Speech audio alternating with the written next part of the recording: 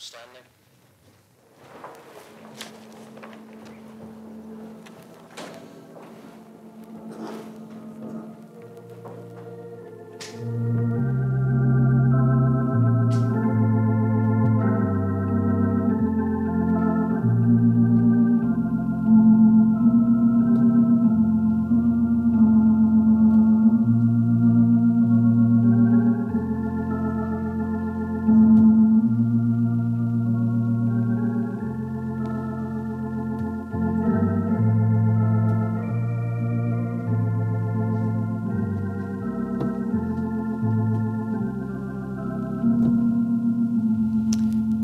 Be seated.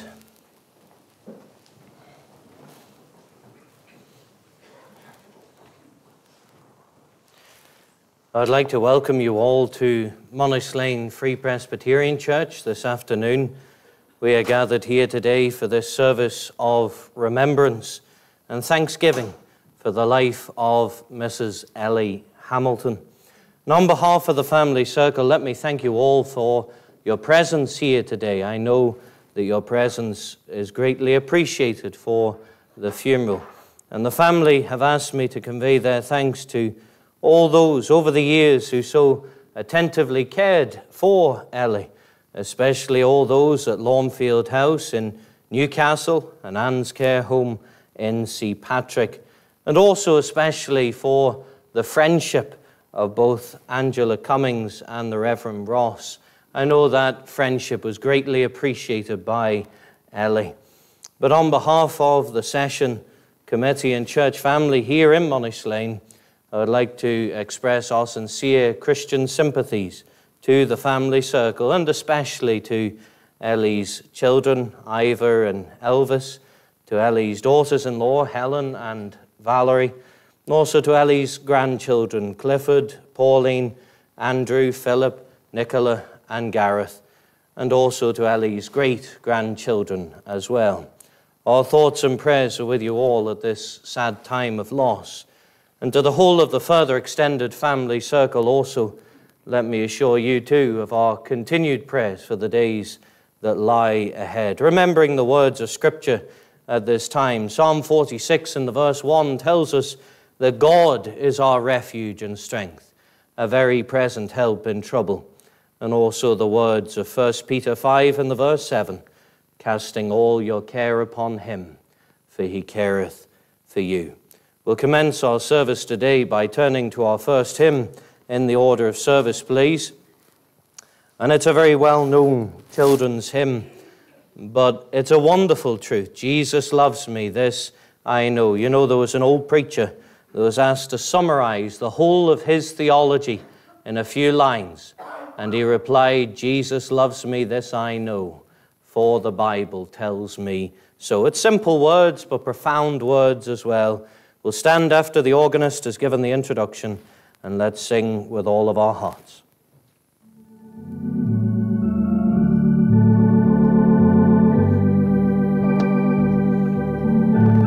Let's stand together. Jesus loves me, this I know, for the Bible tells me so. Little ones to him belong. They are weak, but he is strong. Yes, Jesus loves me. Yes, Jesus loves me.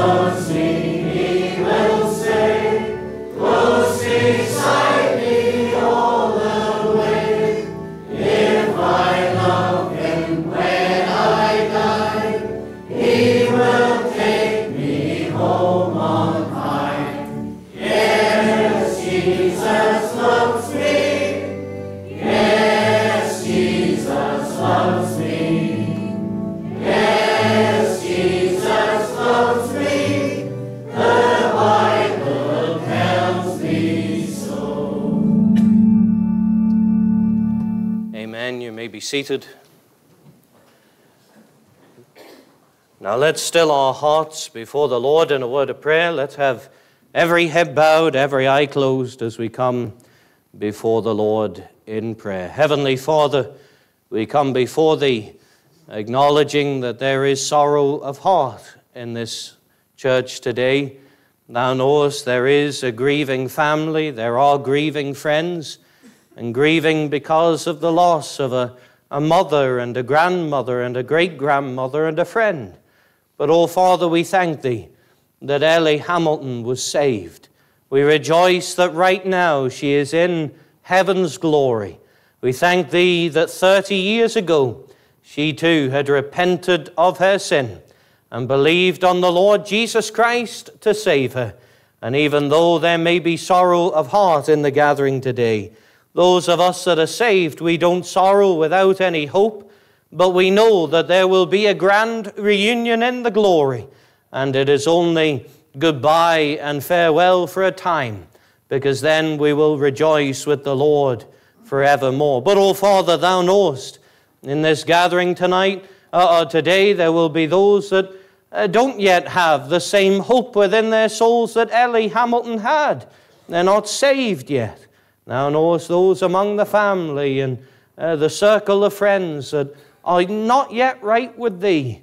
O God, we pray that they would trust the Lord Jesus Christ as Savior. We pray that they would repent and believe the gospel, and that they would accept that simple yet profound truth that we have been singing, Jesus loves me. This I know, for the Bible tells me so. And we pray that they too, even as that last line said, would have that hope of glory. He will take me home on high one day. So, O God, we pray that Thou would even comfort those that are broken-hearted at this time. We pray that Thou would use even this funeral service as the catalyst of bringing some man or woman or young person to Christ. And we pray that Thou would especially wrap Thy loving arms about those that sorrow. Lord, we think especially of Ivor and Elvis. And we pray that Thou would have Thy hand upon them. We remember Helen and Valerie as well. And Lord, Thou knowest all of the grandchildren, Clifford, Pauline, Andrew, Philip, Nicola, and Gareth. We pray that they may know the love which only Thou canst give. And we pray for all of the many great-grandchildren as well. And we pray that each one may know that same hope that Ellie had, and that they would come to saving faith in Thee. But help us now. We pray that all will be said and done to Thine honor and to Thy glory alone. For it's in Jesus' name we pray. Amen. Now we're turning in the Word of God to Psalm 103, and we're going to read 3 readings, short readings together. And this first portion in Psalm 103 reminds us that even the longest life is relatively brief when it comes in comparison to eternity. And we read in Psalm 103 in the verses 8 through to 17, "The Lord is merciful and gracious, slow to anger and plenteous in mercy. He will not always chide, neither will He keep His anger forever. He hath not dealt with us after our sins, nor rewarded us according to our iniquities. For as the heaven is high above the earth, so great is His mercy toward them that fear Him. As far as the east is from the west, so far hath He removed our transgressions from us. Like as a father pitieth his children, so the Lord pitieth them that fear Him. For He knoweth our frame. He remembereth that we are dust. As for man, his days are as grass, as a flower of the field, so he flourisheth. For the wind passeth over it, and it is gone, and the place thereof shall know it no more. But the mercy of the Lord is from everlasting to everlasting upon them that fear Him, and His righteousness unto children's children." And then John chapter 14, and the verses 1 to 6, and we find that in spite of the fact that our lives are short and God's mercy is everlasting, we read in John 14 the way that we can be made right with God, and then the hope of heaven for those that are saved.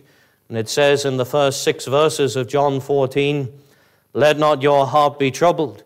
Ye believe in God, believe also in me. In my Father's house are many mansions.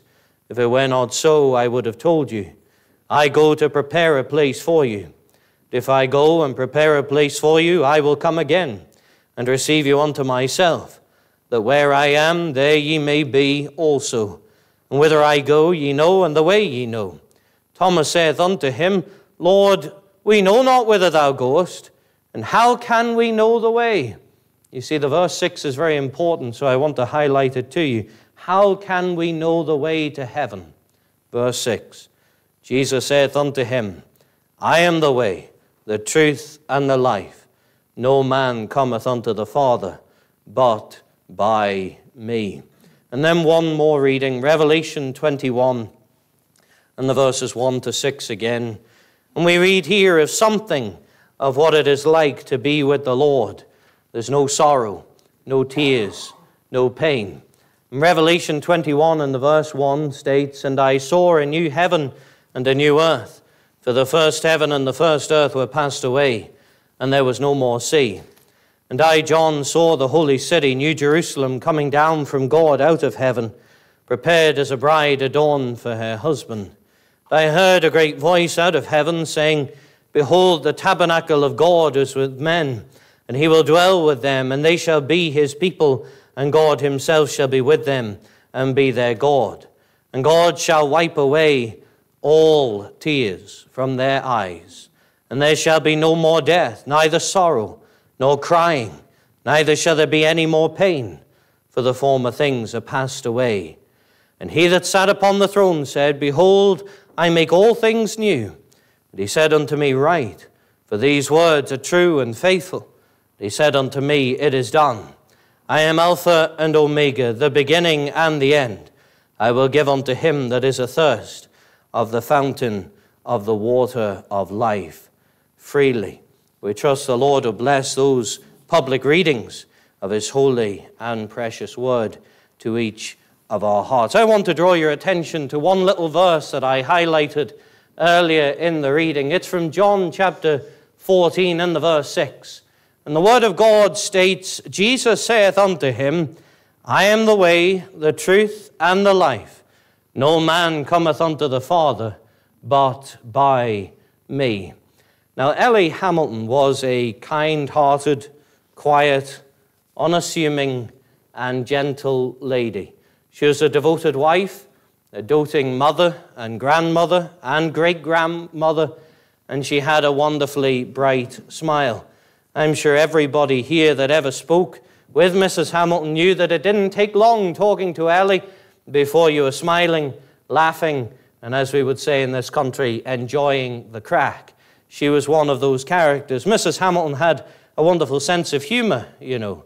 I remember not that long ago, only a couple of months ago really, when I was visiting with her in St. Patrick, we were sitting in the lounge and she was eating a wee bun and taking a cup of tea, as she always liked to do.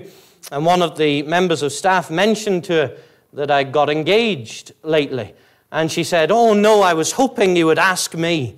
And that was the type of wit that she possessed. She was that type of a lady. She was quick-witted and she loved to smile. And I know each one here has their own particular memories of Ellie. And we could spend a long time recounting all of those happy instances together. But something that stood out to me, and I'm sure stood out to many of you here as well, is that Ellie Hamilton loved the Lord. She loved the Lord Jesus Christ, and she loved to sing the praises of the Lord with all of her heart as well. Just on her last birthday, her 101st birthday, we went down, we took the guitar, we tortured her a little bit by trying to sing, but she loved to sing out the old praises of Zion. She just loved to sing, praising the Savior that she adored. And maybe you ask, well, why is that the case?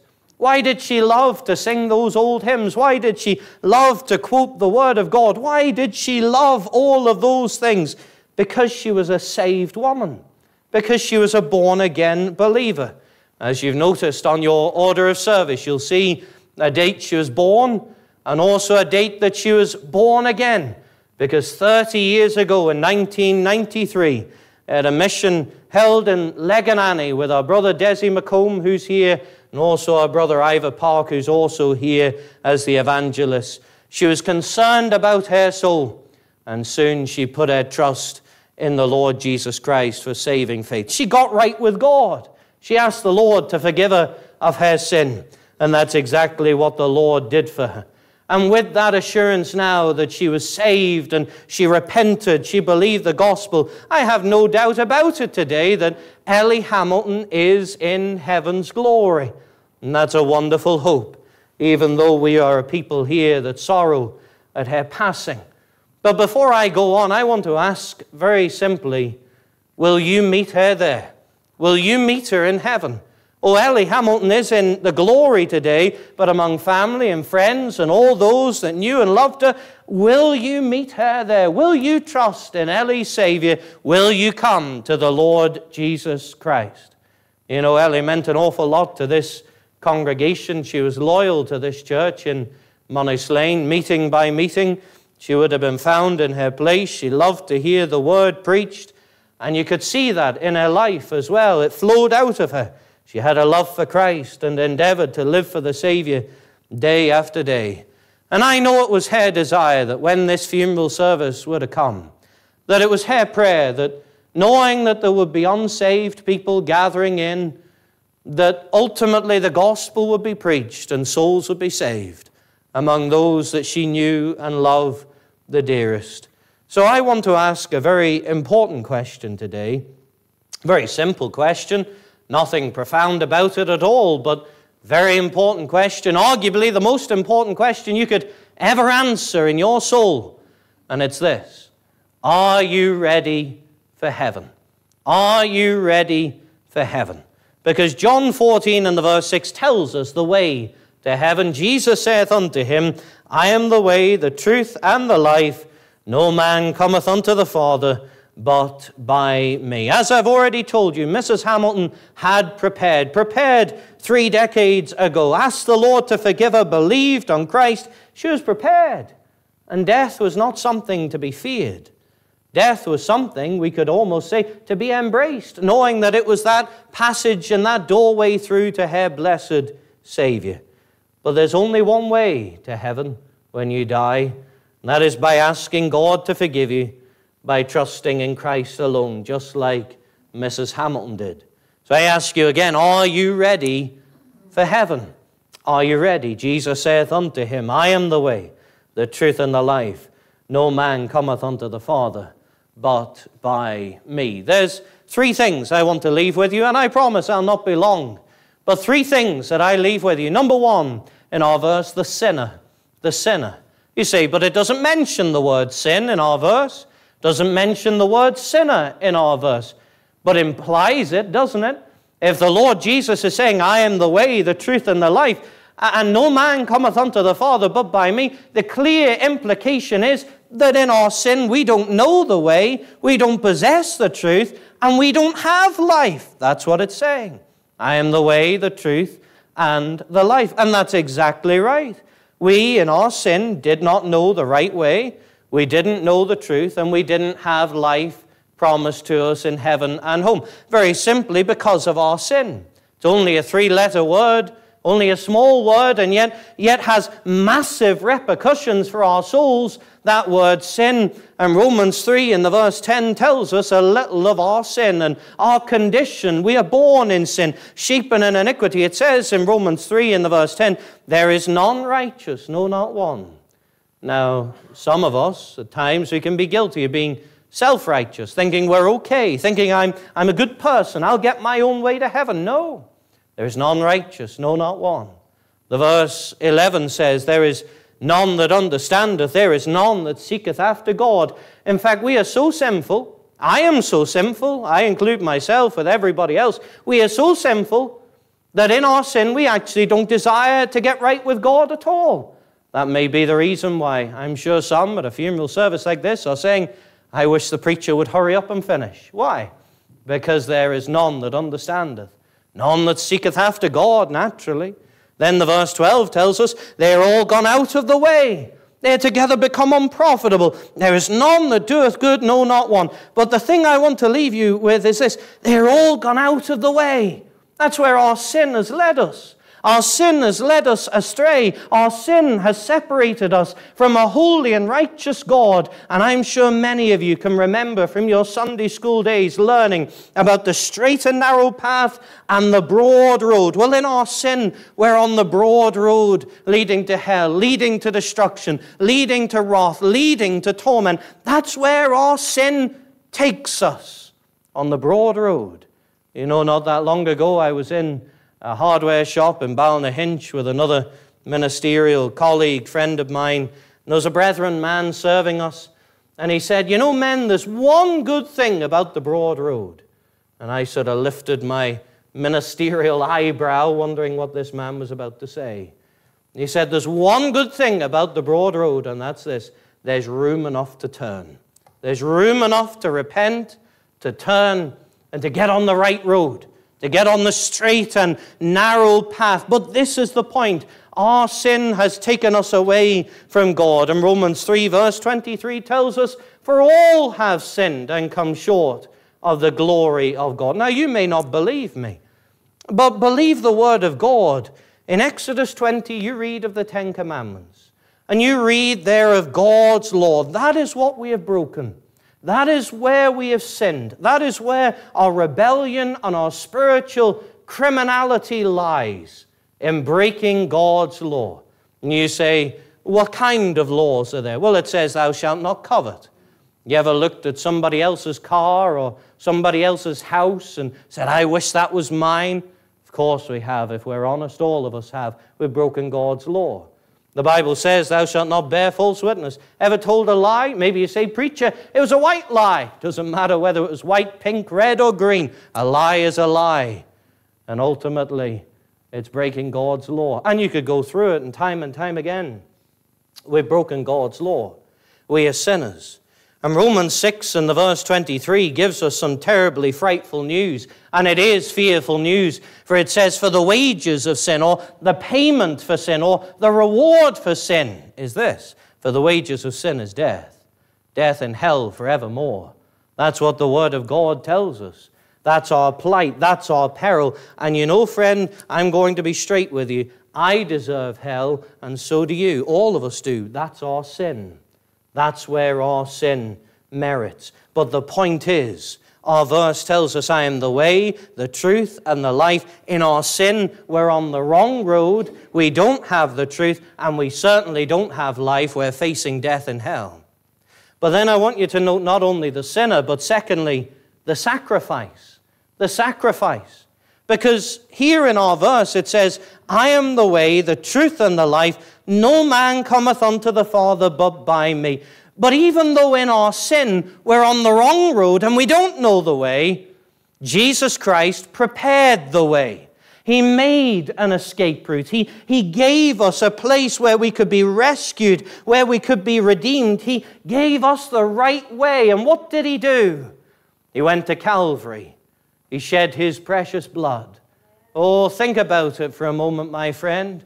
What did the Lord Jesus do? Jesus Christ, as the only begotten Son, he left heaven's glory and he came to this wicked world of ours, and he did something that you and I could never do. You and I as sinners, you and I broke God's law, but he perfectly obeyed all of God's law. And then he was betrayed. Then he was arrested as if he were a common criminal when he was sinlessly perfect. Then we read how he was beaten and he was mocked and he was spat upon. We read that they stripped him and they arrayed him in purple and they drove a crown of thorns into his brow. We read of how then they bowed to him and they said, Hail, hail, King of the Jews. I tell you this, they didn't mean a word of it. And then they stripped him again, and they scourged him, and they scourged him, and they scourged him until his back was opened up like a plowed field. You know, at times I used to wonder, why is it that the Lord actually sort of collapsed when dragging the cross up to Golgotha's hill. I'll tell you why. Because the majority of people didn't even survive the scourging. The majority of people died from loss of blood at that point. But they put a cross upon his back. They made him drag it till he could carry it no longer. Then he got to Calvary's cross, and do you know what they did, my friend? They nailed him. You say, I've heard this before, friend, but do you understand it? They nailed him through his hands and through his feet, and they hung him up in the air. You can imagine the gravity trying to pull him down as the nails kept him up. And you say, why? Why would he do that? Why did he freely die? You know, the Lord himself said, at any moment, he could have called upon 12 legions of angels to come and take him from that cross and deal with all of his tormentors, but he didn't. Why did he die? He died to make a way for us. He died to save me from my sin. He died to save Ellie Hamilton from her sin. He died so that there was a way of escape for us. And you know, in Hebrews 2 and the verse 3, we read a solemn question. And if you go in the hall next door for tea later on, you'll see it in bold letters across the main wall. How shall we escape if we neglect so great salvation? I want to tell you, if you neglect Jesus Christ, if you neglect the truth of Calvary, if you neglect the life that he provides, if you neglect the way of salvation that he has offered, if you neglect it and say, no, it's not for me, I have no time for God, I have no time for Christ, I have no time for what that preacher's saying, if that is going to be you, I warn you, friend, there is no escape. There is no escape if you neglect this so great salvation. And the point is this: Christ has made a way. And Christ also told us the truth. You know, in Mark 1, in the verse 15, in his very first sermon, he told us how you can get on the right road. He told us how you can get to heaven. He told us how you can know that you're no longer on the broad road leading to hell in your sin, but on the straight and narrow path to glory. He told us how. He said, repent ye and believe the gospel. Turn from your sin. That's what it means. And about turn. Turn from your sin. Repent. Ask God to forgive you and trust Jesus Christ alone for salvation. That's all. It's not about going to church, even though going to church is good. It's not about being a good person or a clean living individual or any of those things. That's not what it's about. It's about coming to God, God's way, through Jesus Christ. And you know the blood that he shed upon that cross? That blood can wash away all of your sin. You know, in 1 John and the 1 and the verse 7, it says, the blood of Jesus Christ, his Son, God's Son, cleanseth us from all sin. Not just some sin.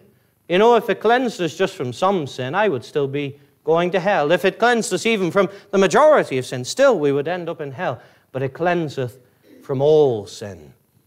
And you've got to trust him for that. But then not only does he show us the way and the truth, but he gives life. And that's what we've been reading about in John 14.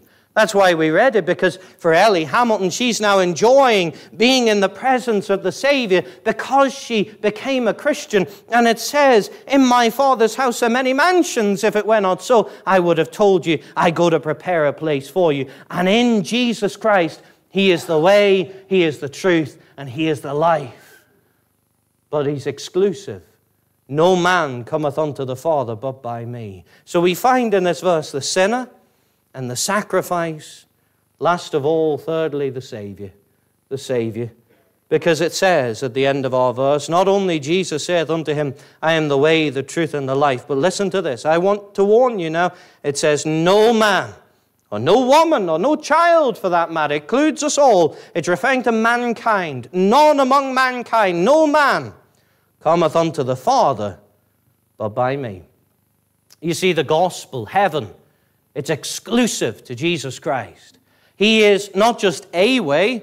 Some would tell you he's a way. He's not just a way. He's the way. That's a very important distinction, very important difference. He is the only way. And I tell you again, being a good person, it will not save you. Giving to charity, it will not save you.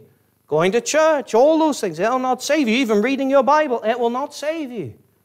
You need to come to Jesus Christ alone for salvation. Maybe there's one here and you're asking, well, how? How do I do it? You know, you're not the first to ask that question. You know, there was a man in the book of Acts called the Philippian jailer. We're not given his name. We're just told his job title. He was the Philippian jailer, but he cried out, what must I do to be saved? What must I do to be saved? How can I be saved? Maybe you're saying that. Do you want to know the answer that was given? Believe on the Lord Jesus Christ, and thou shalt be saved. That's how you get right with God. That's how you trust Christ. Friend, there is no other way. If you're relying on something else to get you to heaven, it will only fail, because no man cometh unto the Father but by the Lord Jesus Christ. So friend, I plead with you, don't walk out those church doors today without the Savior. Come to him today. He is willing to save you. He stands with arms wide open, ready to take you, ready to save you, ready to embrace you. But friend, please, I plead with you, don't be rejecting Christ. Because everybody here will make a decision. You will. All will make a decision today. Maybe you will decide, I'll be saved today. That's the best decision you could ever make, by the way. But if you go out those church doors today and you say, no, I'll get saved some other day, you're actually rejecting Jesus Christ for now. You're saying no to the Savior. And I plead with you, don't walk out trampling upon the free gift of salvation that is offered to your soul. Isaiah 55 and the verse 6 says, seek ye the Lord while he may be found. Call ye upon him while he is near. Because I'll tell you this, you may never receive another opportunity like this. You may never receive another opportunity like this again. Yesterday, we are gathered around the funeral service of one that reached the grand old age of 101. But only a few days ago, I was stood at the grave of a 35-year-old lady. Friend, we're not guaranteed tomorrow. We're not even guaranteed tonight. We don't know what will happen. But I tell you right now, the opportunity is there. Right now, you can be saved. And you can be saved forevermore. 1 Chronicles 28 and the verse 9 says, if thou seek him, he will be found of thee. That's the good news. If thou seek him, he will be found of thee. But, it goes on, but if thou forsake him, he will cast thee off forever. Oh, friend, will you be saved today? You don't need me to speak to you. You don't need anyone else at all to speak to you. You can be saved in the very pew where you're sat. You can cry out, Lord, be merciful to me, a sinner. And he'll take you. He'll save you. He'll do that for you. But friend, I plead best I can. Come to the Savior. Don't forsake him. Seek Christ today. Maybe there's one here and you would like to speak with me. I'm more than happy to speak with you. Just indicate that, and I'm more than happy to answer any questions you have. But come to Christ, friend. And then there will be a Savior for you. There will be heaven for you. And there will be a blessed reunion for you, even with Ellie Hamilton. You know, the Bible says when a soul gets saved that there is rejoicing in the whole of heaven when one sinner repenteth. You know this? If you were to get saved at this funeral service, Ellie Hamilton would know you got saved, because your name will get shouted across the whole of heaven. She'll rejoice with all the angels and the saints. You got right with God. Oh, friend, will you not do that? Will you not do that and come to the Savior that Ellie loved and trusted? Are you ready for heaven? There is only one way. Jesus saith unto him, I am the way, the truth, and the life. No man cometh unto the Father but by me. We're going to close by singing the last hymn in the order of service, please. If I could ask the congregation to please remain standing after the hymn for prayer, that would be appreciated. But Rock of Ages, cleft for me, let me hide myself in thee. Let the water and the blood from thy riven side which flowed be of sin the double cure. Cleanse me from its guilt and power. Standing after the introduction, please.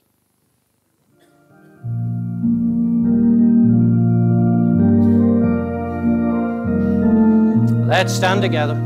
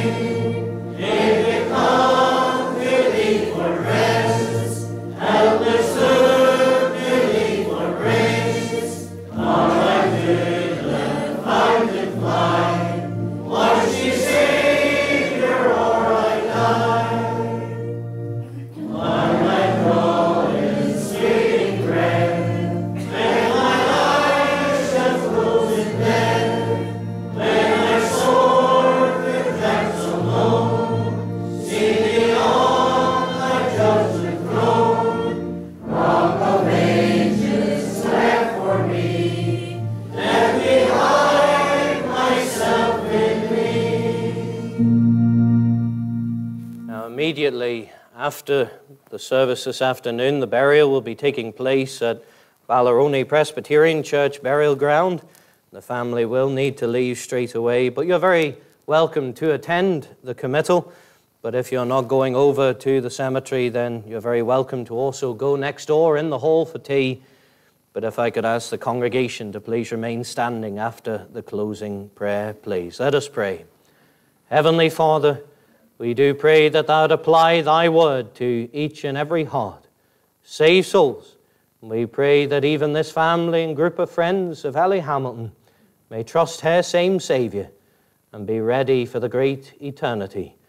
Now may the grace of the Lord Jesus Christ and the love of God and the fellowship of the Holy Spirit be with his people now and forevermore. Amen.